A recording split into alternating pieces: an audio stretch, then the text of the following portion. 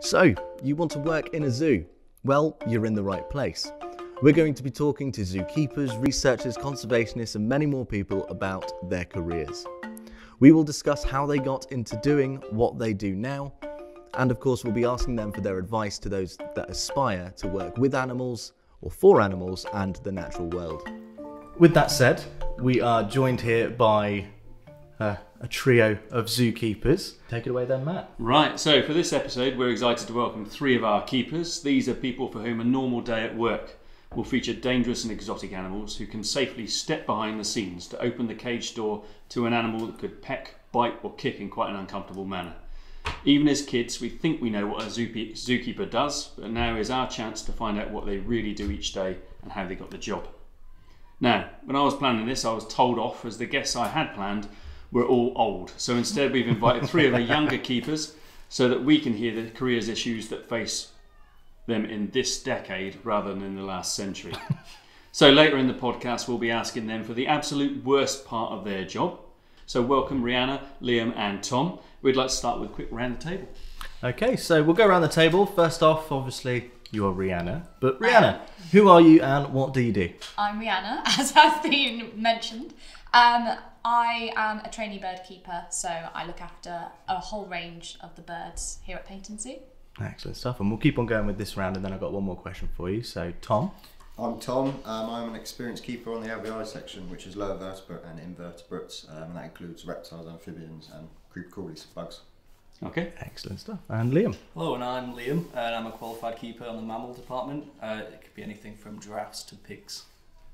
Excellent stuff. Now, second question I've got for you all is, what is the weirdest job you've ever been employed to do? So, I've had quite a few jobs before here, different places, but probably the weirdest, only because it's just a little bit unusual, I don't think it's particularly strange. I worked in a tattoo parlour. Nice. But it was just a case of I would draw up the stencils and answer the phone and make coffees. So I did get to tattoo a pigskin though. So. Okay, but not the painful part of tattooing. You didn't get to do the... No, I wanted to. Okay. And actually the wife of the guy that had the shop was trying to convince him to let me tattoo his leg, but he said no. I don't know why. Okay. Fair enough. We'll keep on going around. So, Tom, what's the weirdest job? Weirdest. Before zookeeping, I worked on a build site. So probably, when I first started out as a labourer, I had to make the teas for everyone. So I was a tea boy. I got to finish 10 minutes early, before lunch and break, and I had to make about 15 cups of tea. Did you wash the cups up properly? It's building site, so they just get slung in the gun, and that's it. Ready for the next one. But it was quite different. Everyone likes teas differently, don't they? So trying to remember how everyone likes their tea. But yeah, probably the weirdest one. Fair enough. And Liam? Mine have just been normal jobs, whether that's just been on the construction site as well, or working at Tesco, or working in a cafe. Making cups of tea, getting grief from customers. Just the usual, really. Fair enough. Just a different kind of zoo. Yeah, the animals here kind of behave better. They behave as expected, don't they? Last time we were together, we were talking about my weird job being shoveling mushroom compost. Mm-hmm. But did I tell you about chopping firewood? No. No, okay. It's possibly not the most glamorous job I've ever had. How many hours did you have to chop firewood for? Years. Like a year. What, yeah. So in a day, like a normal 8 hour day? Just 8 hour day chopping. With an axe or with a massive machine that shredded your ears. I used to go home from work screaming. See, these days, really hard. When you say that, people will go to TikTok and there are loads of people that have got really famous for just chopping wood. My brother with chops nuts. He gets a lot of money from it. Yeah, exactly. Yeah, I was about to say, before you mentioned the machinery, is that your talent? Is that you could give you a piece of wood and absolutely. Just gonna Captain America. Tear it apart. The terrifying thing was on a front loader, nearly dropping a load of logs on my boss. He was a mate, he was a friend. Right? He was bent over, that makes it better. Bent over, and I just hit the wrong control on it and the grab opened. And right, so we wanted to talk to you about being a zookeeper. So we've asked you today to come on today so we could talk about how you became a zookeeper and the qualifications you needed and the experience and things. So can we just start out just by maybe thinking about how you decided you wanted to be a zookeeper? So maybe Tom, if we can start with you. How did you know that you wanted to be a zookeeper? Did you decide? I've always wanted. My dad was a zookeeper. Okay. I always grew up with animals around, so I always had, passion for animals. I think, Always like at school when you do your yearbook and you get like, what do you want to be when you're older? Mine was always a zookeeper. Okay. I got sidetracked in the money and friends and having a good time and went on to the construction side. But I always wanted to be a zookeeper. I think it was just purely from my upbringing. Right. Okay. So quite a natural choice then. It wasn't. Yes, it wasn't so much like I want. It was more like a passion as such. I just wanted to follow what my dad had done. Like I'd seen pictures of him as being a zookeeper, and so I thought that's awesome. Yeah. I wanted to do that, and then as I've grown into it, it's become more about conservation and all that. Yeah, I think there's some people like the role models around you, like people you see who you think have got a cool job. That's quite important, right? Because then, like, is it the job that you thought it was going to be? Like when you watched your dad coming home from work and you thought, I want to be that. Is it as you believe? In some ways, yeah. Right, and then there's other things that you sort of decide you don't see. So then you you don't. Obviously, you see him come back and you see. I remember seeing pictures of him hand rearing tigers and something. Wow. Yeah. You don't see him with a wheelbarrow picking up rhino poo. Yeah. So there's that side of things that you realise quite quickly is quite a large part of it, like cleaning glass. Okay. Never imagined him scrubbing the glass, but I spend a lot of time cleaning glass. So. Okay. Yeah. Okay. And Rhianna? So I can't really say I always wanted to be a zookeeper, but I always wanted to work with animals. I always loved animals. But for some reason, it never occurred to me to be a zookeeper. I always just thought it's vet or nothing, and I couldn't stand the idea of cutting up animals, even though what they do is amazing, of course. So I just kind of went off, and instead I was like, oh, maybe I'll do something with art or writing or something like that. And then I don't know what it was. Well, actually I do. It was when I was going to uni, and I realised you could do a zoology course, and I was just like, that sounds amazing. And then animal behaviour and all that, and I just thought it was really, really interesting. And then it just kind of went from there. Okay, so you've sort of migrated towards it, whereas Tom always loved animals. Yeah. But I guess I just thought that I wouldn't get it as a job. Okay. So that's pretty great. Yeah. So Liam, yourself? How do you decide? I think it's more of a rebellious thing for me. So growing up in Manchester, the only zoos was like 45 minutes away, so I didn't actually go to a zoo till I was in college. Right. Okay. Oh, wow. So I didn't realise you could actually make a career out of zookeeping. Yeah. I used to watch all the animal park programs and all the animal documentaries, but I didn't realise you could make a career out of it. So it was at the end of high school that I decided to do animal care, and then it kind of progressed from there. And once I knew zookeeping was an option, then it was. Yeah. Did you know anybody who was a zookeeper when you were younger or not? No. Okay, because really, my brother was a keeper as well, so I knew about it. I'm not a keeper, but he was, so I saw him do that. It didn't put me off, but it's interesting you ended up doing a job that you didn't know you could do. Yeah, and like my parents aren't really the fondest of animals, right? So that's why I think it's a rebellious thing of me that I couldn't have a rabbit. So here you go, here's a rhino. It's a big step up. Yeah, so they've kind of warmed to animals now, and it's nice seeing that side of things as well. Yeah, it's okay, good career. Like Tom, when we've chatted before, you mentioned about being a bricklayer, right? Yeah. So, it's quite a different career. Why the change? Why did you change from bricky to? I mean, I'm trying to be a bricky anyway. It was purely, like I say, I was always into animals. I left school. I did animal course at college. Yeah. I then worked at a reptile shop, so around reptiles. And then again, as I said, it's just sort of all my friends were working Monday to Friday, had the weekends off, better pay, working on a construction site. Sort of got sidetracked a little bit. Went for that. Sort of did that for about 5-6 years. Okay. Sort of got into it, and then it got to a point where I think I was about 22, 23. Had a bad back, and was just like, and all the old boys inside are going, you don't want to be doing this when you're 40. And I just sort of thought, what did I actually want to do? And I wanted to work with reptiles, and so I pursued that. So I sort of left the building site, went back to the reptile world and in the shop setting, and then pursued coming over to the zoo side. Yeah. So is it just the sheer the physical repetitive nature of bricky? Yeah, I think it is, and it's also I'm quite lucky being a reptile keeper that I work in a tropical house. Yeah. I like water. So it's outside when it's raining, and it's cold mornings, getting up early, travelling long distances. Yeah. It was enjoyable. I learned loads, and I met some great people. But yeah, there was always that bit inside me that wanted to do the reptile side of things. Because when we mentioned about weirdest jobs, and I said about chopping firewood, because I was working for a tree surgeon at the time, and my wife had thought it would actually be quite a good job for me, but being out in all weathers quite brutal.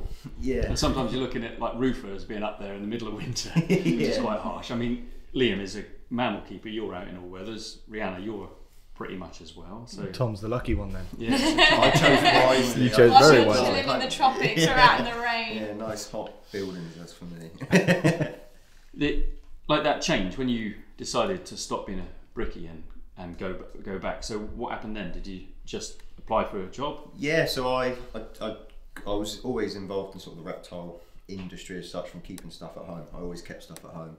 Managed to get back into the reptile shop to basically just further my knowledge, get back into working with animals. And I applied for a volunteering place here. I applied for a job, didn't get it here, and they said, come and get some experience via volunteering. Yeah. And I took up, did 6 months full-time volunteering here to gain experience in the zoo environment. Like all sections or? No, so it was just on the LBI, so based on reptiles again. I mean, I've always wanted just to do reptiles. I've done a bit of mammal work trying to get hours on here, but yeah, it's always been reptiles for me. Okay. So yeah, just volunteered, just kept chasing it really. So Liam, you went from college like studying animal care, and then what? So yeah, I did my college course and then I went straight to uni. Okay. I was based at Chester University doing zoo management. Oh right, so you pretty much decided when you were at college, like that's it, I'm going to go and study that, and then you did, like. So I did the 2 years of a foundation degree, and then I topped it up with a BSc. Okay. So it was just a 3-year course to gain a bachelor's in science.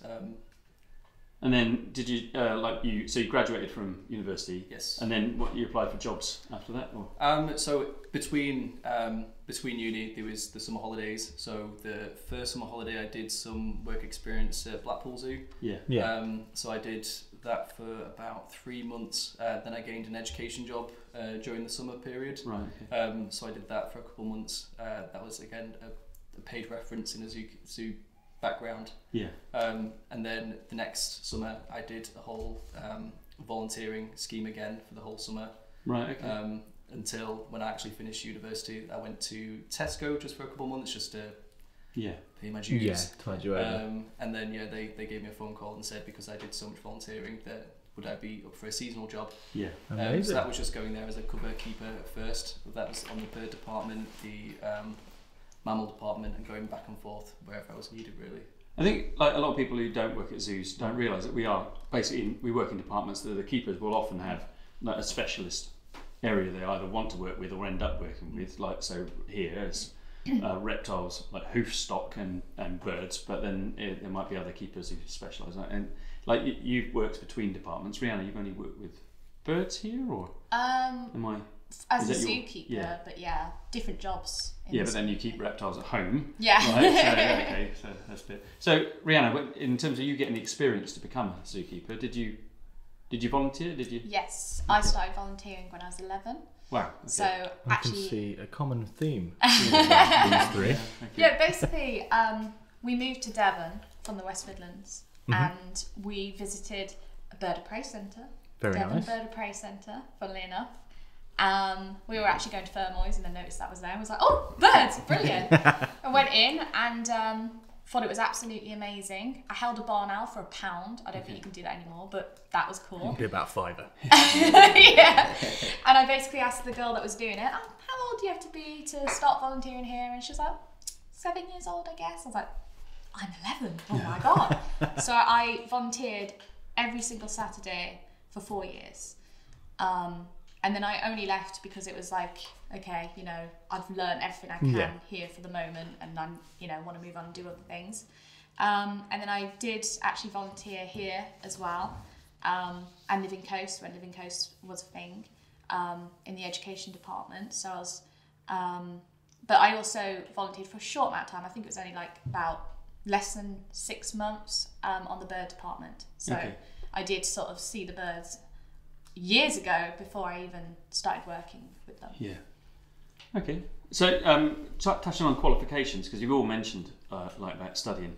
A lot of people, if they're at school or sort of thinking about leaving school, or even if you're thinking about changing careers, you need to know what qualifications you need, but also like what qualifications people have got, because sometimes they're different, right? You know, I've worked with zookeepers who had absolutely no qualifications or had fine art degrees. So Liam, you mentioned you've got a degree in zoo animal management.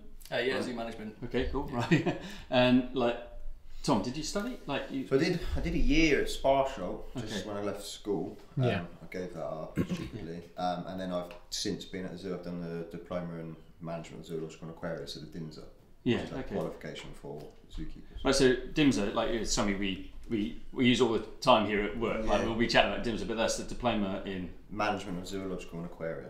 Okay, and that's basically like a qualification that you can do while you're working. That you do you study at home or what? Yeah, so it's you have to do. I think you have to be employed by a zoo or an animal institution, and then I did mine at home, so it was all from my home as such. I went to Sparshot for a week to do like a course, like a week crash course as such, and then you just upload modules onto the online. Okay, so you're studying and normally working at the same time, and then gradually get that, and that's quite a popular qualification for. Yeah, I think it's the one that all zoos push for. Yeah. I think it might have slightly changed now, but yeah. So I was extremely lucky that Peyton supported me for going through and doing that. But yeah, it's all done from home. It's all off your own sort of back. Yeah. But you have to be part of a zoological because you have a test halfway through, right, at the end of the first year. Yeah. And then you have to do like pictures of your work and like a portfolio of sort of practical work. So if you don't work in a zoo environment, it's quite hard to provide that. Okay. So yeah, but I'd recommend it to anyone. Okay. It's really good. Rhianna? So I'm going to say something controversial first. Okay. Go ahead. I don't think you need any educational experience. I know. Yeah. I think you should have because it's really interesting, it's amazing, and it'll give you that edge when you are having an interview. But there are so many people I know that just have, like you said, worked with animals their entire life. Yeah, I don't think you have to have it or need it. Okay. It shouldn't be something that puts you off if you haven't got a degree in animals. But I definitely recommend it. Like 100%, I love studying. Yeah. I don't want to stop. Yeah. But I did a bachelor's in animal behaviour, and then I did a master's in zoo conservation biology, and I'd like to do a PhD. Okay, well that was going to be one of the questions. Was you're going to study more? But have you finished your DIMSA? Yeah, finished my DIMSA a couple of years back now. Yeah. I mean, I'd like to study more, but I'm a nightmare at studying. Right. Yeah, I struggle with it really. Like this classroom setting, which is why I think this appeals to me, like the practical side of things. Yeah. But I would like to. I mean, I'd love to be a PhD. I'd love to be a doctor. Yeah. But I don't know if it'll ever happen. Yeah, it'll be pretty. One day maybe. It's things like the PhD. It's a lot of work. It's a lot of work, right? Yeah, exactly. But if you're interested in it, yeah. See, I thought that, and then I mean, I think it's just writing and sitting down. I think it's it's like discipline as well, like setting. You give yourself an hour when you get back from work to do it. Yeah, I was always Would you do a different qualification if you were starting now? I think if I could go back, I mean, I think I would have pursued the college, university with like Liam has. Okay, but. Yeah. Like that animal care and animal care and all the zoology and stuff. I think Bangor University do a great herpetology course. Okay, I'd love to do that. Yeah, I studied at Bangor and I did herpetology as part of my degree there with like some amazing lecturers. And the silly thing was that at the time I didn't realise how special that was, what that opportunity was. And even now I know things about herpetology that I didn't know I knew from studying. I went to uni and then ended up sort of changing jobs. That's something that, like, just on a slightly different note, that's brilliant about working here is the connections that you make. Yeah. Because, for instance, as you said, I have reptiles, so I'm on certain groups online where we talk about them and we share these certain papers about certain diets and things like that. And then for my dissertation, before COVID hit, I was going to be talking to somebody that wrote the paper, which was pretty amazing because then it was like meeting a celebrity sort of thing.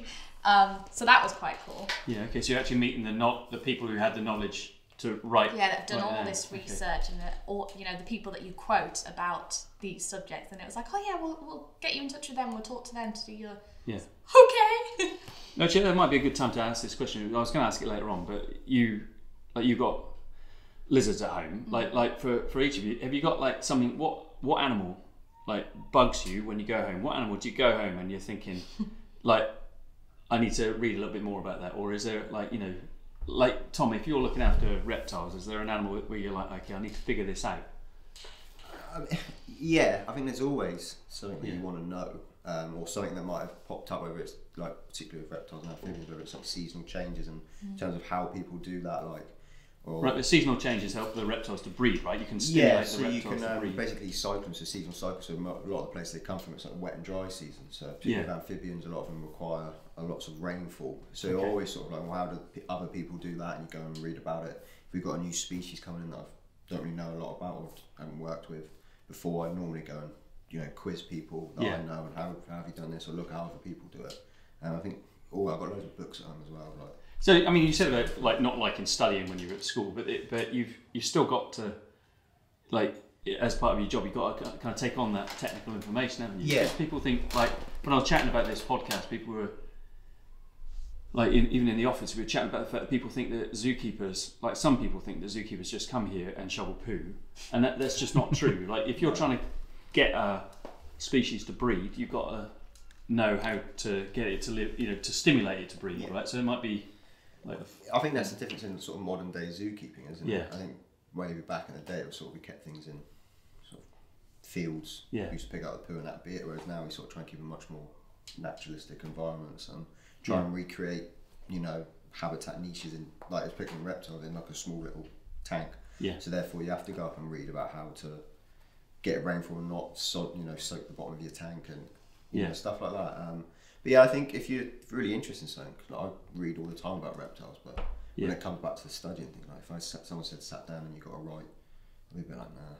If I get like a new thing coming and I want to learn how to try and achieve something, I'd go home and read about it all night. It's also good about modern zoo as well is that everything's developing on a daily basis, so there's new research out there coming out on a daily basis that you wouldn't have even thought about, which will benefit the animal's housing, will benefit the behaviour.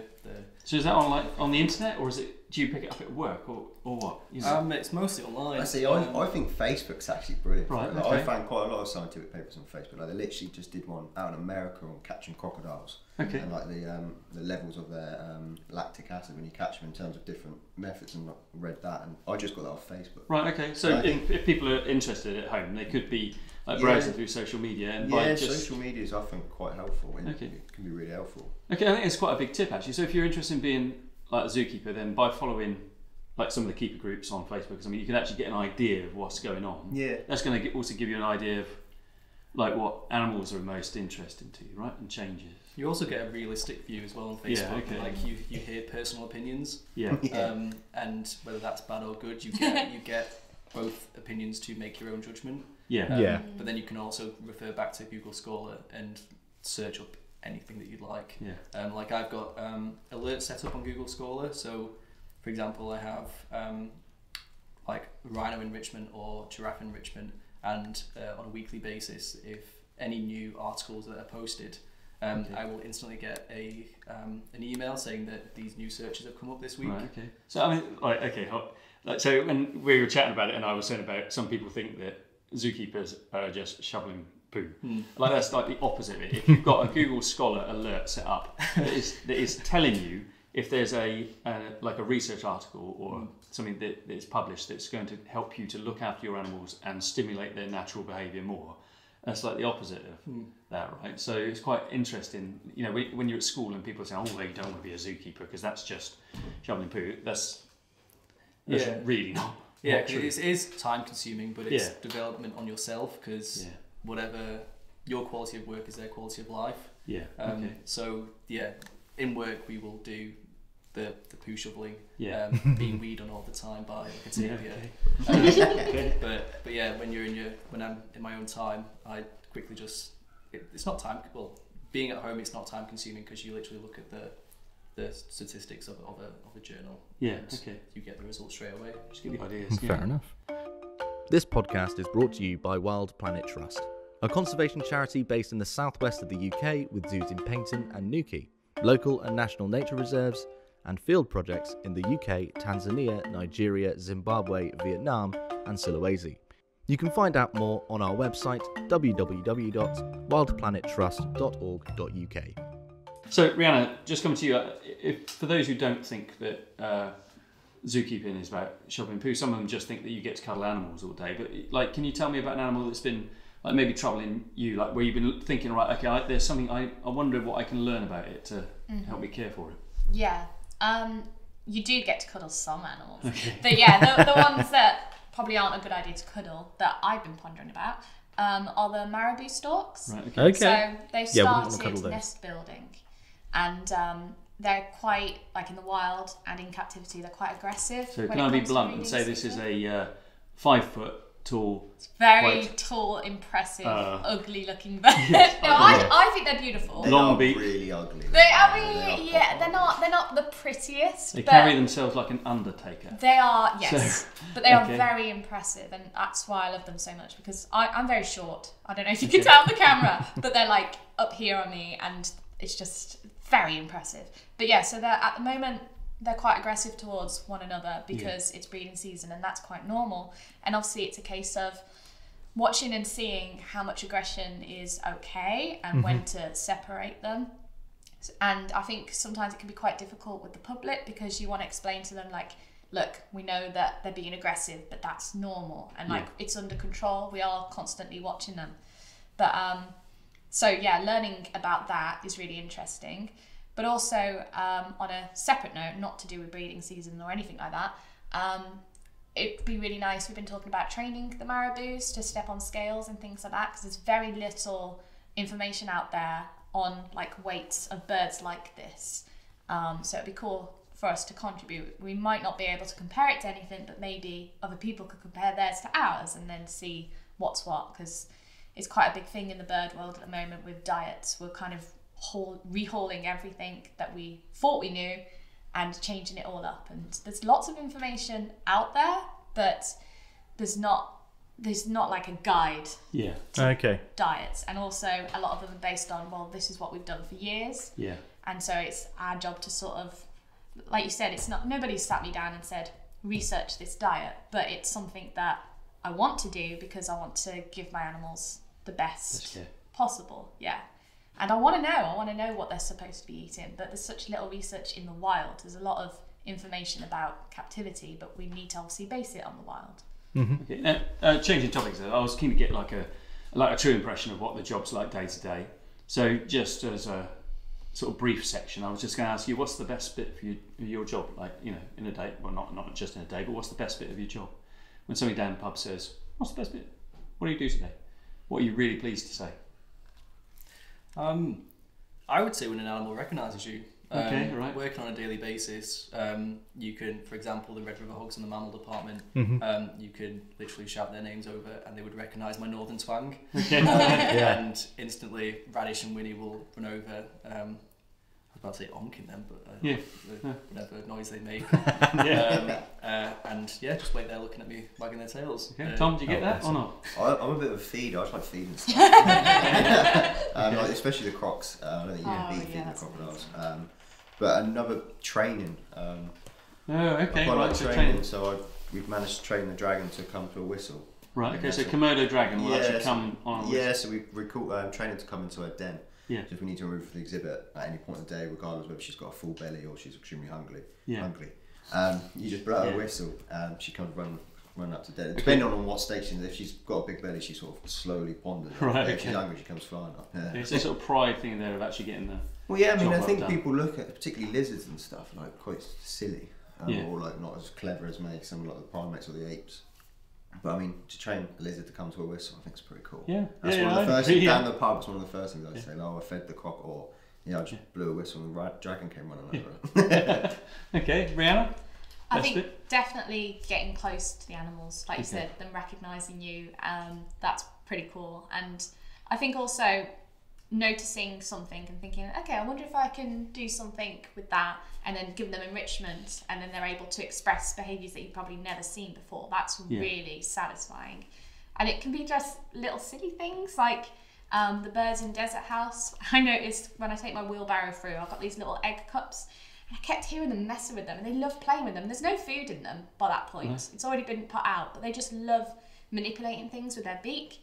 So I've started putting out enrichment for them where they have to, really use their beak. Okay. And we've got like these little boxes that you can hide treats inside. But even if you don't put treats in, if you just put it out there, they're They just just play with fascinated. it. Yeah. Amazing. And that's really interesting. Yeah. And the other day I walked around the corner and there were two budgies that had only just recently fledged, and they had no idea I was there, and they were playing with feathers that were on the floor. And it was just so satisfying. Witnessing just like animals relaxed. Okay. Yeah. Now the flip side, I was going to ask what's the worst part of your job, but let's go with what's the part of your job that you are most happy that your colleagues do and you don't. Like when you go home and didn't have to do that. Didn't have Glad to it muck wasn't out me. with that. So what's the bit of your job that you're most happy to palm off?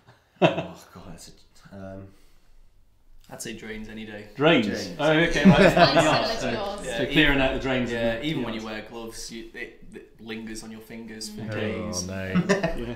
Just, drains. Window cleaning maybe. You mentioned earlier, it's a weird job, right? Well, because obviously most reptiles are inside like an exhibit, so it's a lot of glass. Well, even like I was doing a video back along which was following keepers for a day, and in every section there is a pane of glass to be cleaned on a regular basis. I think LVI. But LVI have probably got drawn the short straw on that one. And then summer months and like Yeah. everyone, all the kids always have an ice cream, and then you just got ice cream smears down the glass. Is it the fingers or the noses? Yeah, it's everything. So I've actually seen a footprint higher. How has that happened? I've actually found a footprint. Okay. There's the summer periods when they wear sun cream. Everybody wears sun cream. You can see it everywhere. Yeah, you have to do every single pane. It's just, by the end of it, just I'm so done. And then you go on to the next room, and then it's like even more.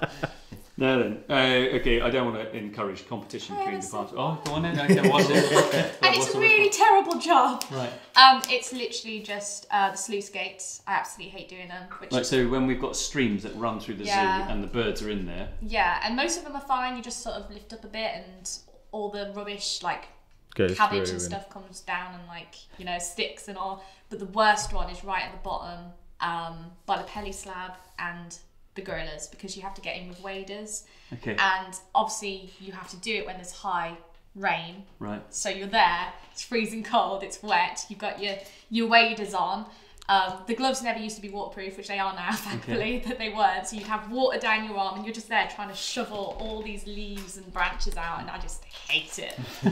So yeah, that's fun. Okay. That you'd be particularly keen then, or pleased, because I saw Pete Smallbones, the curator, the other day. Oh, it's great when he does doing that job. So I like to watch on my phone, like somebody else doing the job. Okay. So whenever I'm sad, I just look at it and I'm like, I didn't have to do that.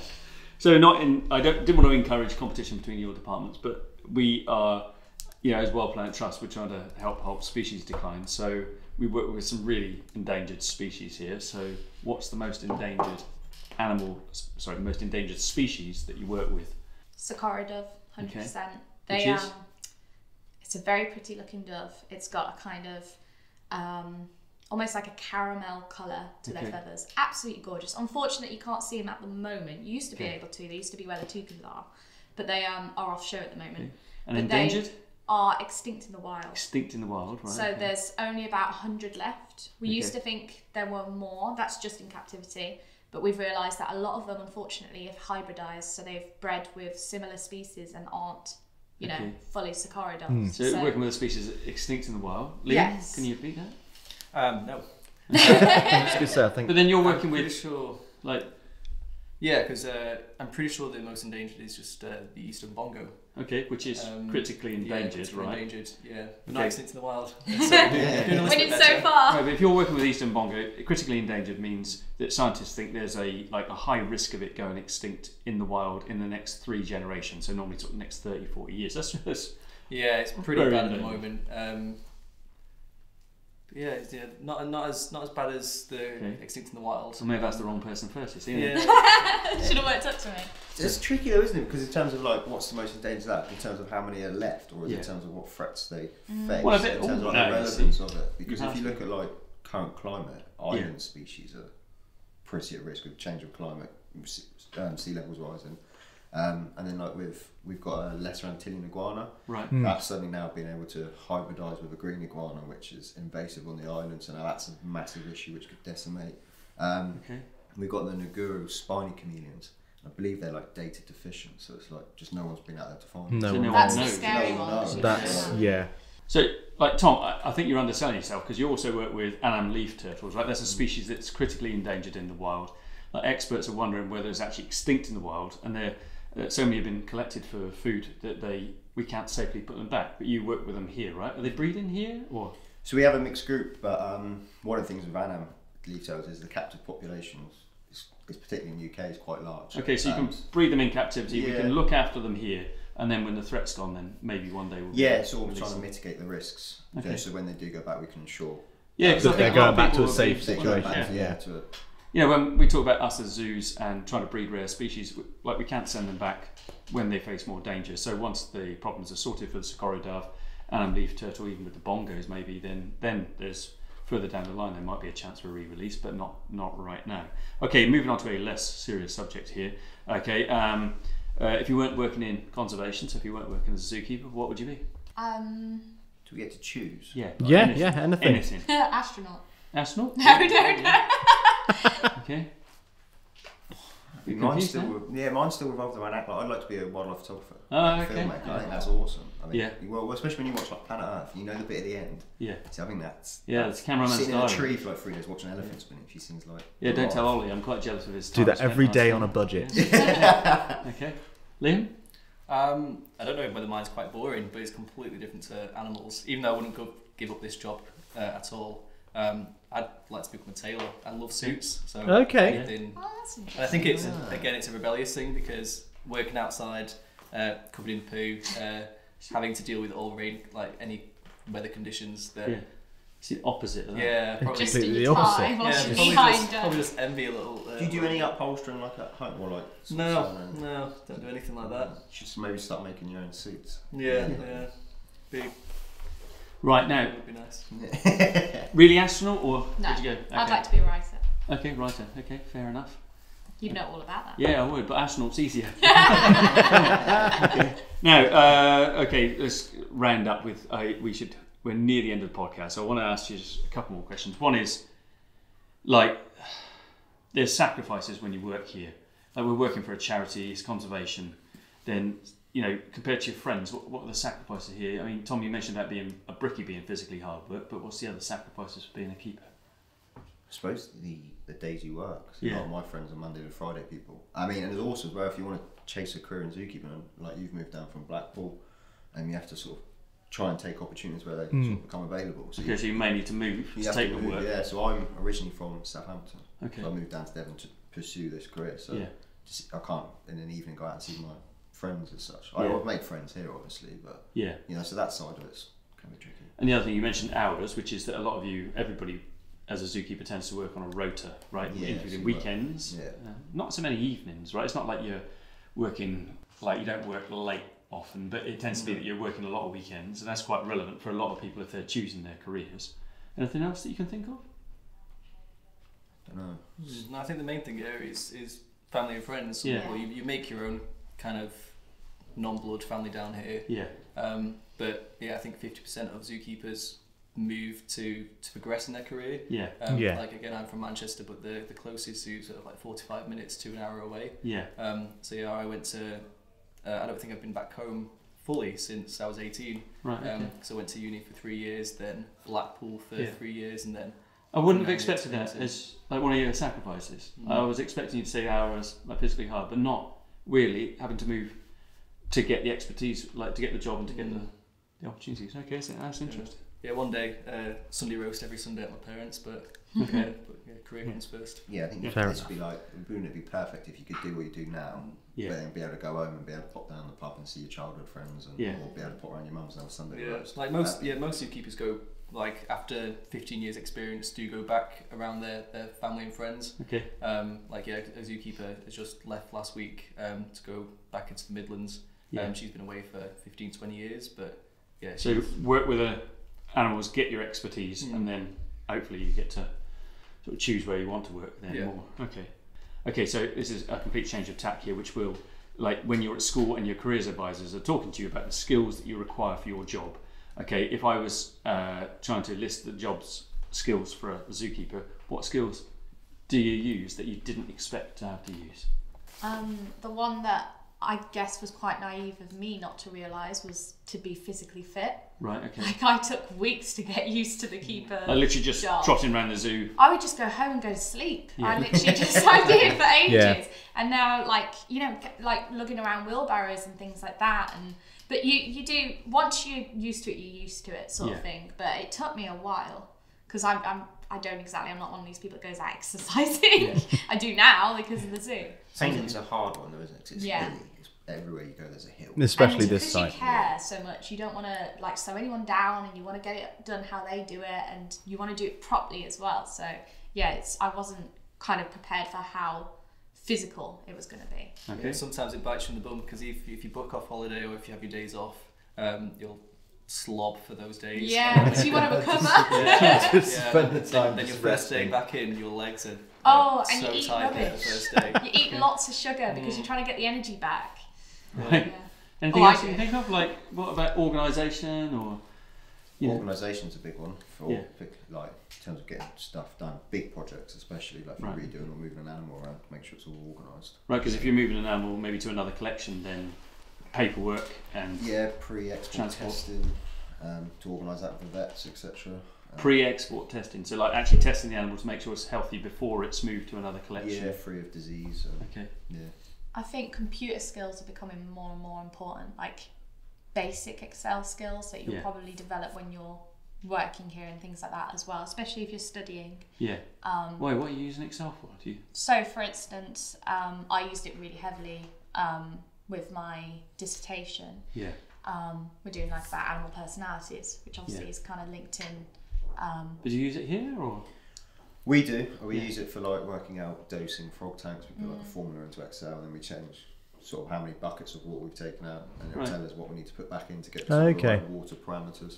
Okay, so like actually, I hadn't even thought of that, which is that if you're caring for a frog and you need to change like something simple about it, you may need to actually calculate. Yeah, because obviously they come from Lake Titicaca, for instance. They come from a particular lake that has certain water parameters. You have to try and match that in captivity. So Right. you basically get it to that. So you know when your maths teacher at school is telling you, but maths is really important, you will need to use this, is that actually you may need to use it weirdly to get the water quality right for a frog that you're caring for. Yeah. Right, I know that's a roundabout way of saying it, but Yeah. Okay. Yeah. I mean, you might not use algebra and Yeah. find out what X means, but you will use. But you may need to, Yeah. to get Excel to You do need that your for Excel you. and your Okay. maths, yeah, I think the good thing about being a zookeeper and doing it though is it's a lot more fun Yeah. when you're trying to figure it You're out right. for a reason. Yeah. And like diet sheets as well. There's an Excel sheet that I had that you could put in like the BMI and it'll work out how much energy for different types of animals, Okay. whether they're active or not, and blah blah blah. Yeah. And like, you know, if somebody could create one of them for birds, that'd be amazing because this one's mainly mammals. So Right. I think. Sorry, go on. Have you seen Alex's one on Excel for the enrichment for the apes? No. Oh, have a look at that. That's incredible. Okay, so Excel spreadsheet that tells Yeah, you. you basically put in, it's got these formulas, and you put in what enrichment you've got, what how they reacted to it, and then it gives you like on the side it's got a big pie chart in terms of to see how they reacted to it, and then whether you're using too much of one type of enrichment. It's really clever. Right, so hold on. You This said is that to me. zookeepers like actually. Yeah, after the see it, it's awesome. This is zookeepers actually taking Excel and then using it like this is a real life example of them using it to basically improve the life of the animals they look after. That they do actually. So your maths teacher is not lying to you. When they say you need IT skills and you need Yeah. math skills. So actually looking at how well an ape appreciates the enrichment you're giving it. Yeah, If you end up having a stud book as well, Yeah. then you're going to go really into Yep. it. Then you look at diversity of animals and who's related to who and Okay. all that sort of thing as well. Then it gets really important. Okay, now I'm getting lost. Yeah. It's maybe a good time to ask a final question. So Ollie, over to you. So, classic one for any advice podcast, and we say it in every episode. What would be your advice for your 15-year-old self? Nobody wants to say. So I would definitely say two things. One That's right. is don't stop. Don't. It sounds really cheesy. Don't give up. But you know, I actually. It's probably not something good to say, but I failed science in That's all right, secondary it's fine to school quite a few times. I had to keep retaking it, but because I, you know, carried on, and Yeah. my teachers kept saying to me, "You will do really well in uni. It's just this. It's notoriously difficult. A-level biology is really difficult." Yeah. But you know, I did it, and because my other grades were quite high, they let me go to uni. You know, and I did really So well. you failed science I failed science But then and you maths. We were just a talking of BSc. Excel sheets and all. and an MSc. And my MSc was in a maths Yeah. based. It was a maths based dissertation as Okay. well. So So perseverance. yes, So keep going. perseverance 100%, and also jump at every opportunity. Yeah. Like Yeah, I've okay. been at the zoo for almost 5 years, and I've done lots of different jobs. Yeah. And some jobs I really enjoyed. I worked in education, Yeah. which I'm so glad I tried it. I was presenting, and I never thought that would be something that I would do. Yeah. I've been a cleaner here, And you know, it's all given me experience and confidence with talking to people and things like that. And I'm just so glad I did them. Like, I've represented the zoo in different places. I've done a little bit of teaching as well. And I think that's really good because it shows that, you know, you're open to try new things. And also, you don't know you're going to enjoy something sometimes unless you give yourself the opportunity. Okay, so try stuff, perseverance. Tom, what would you advise for your 15-year-old self? Study harder. Yeah. Maybe take it a little bit more seriously. School and that. Would be mine. Okay. Yeah.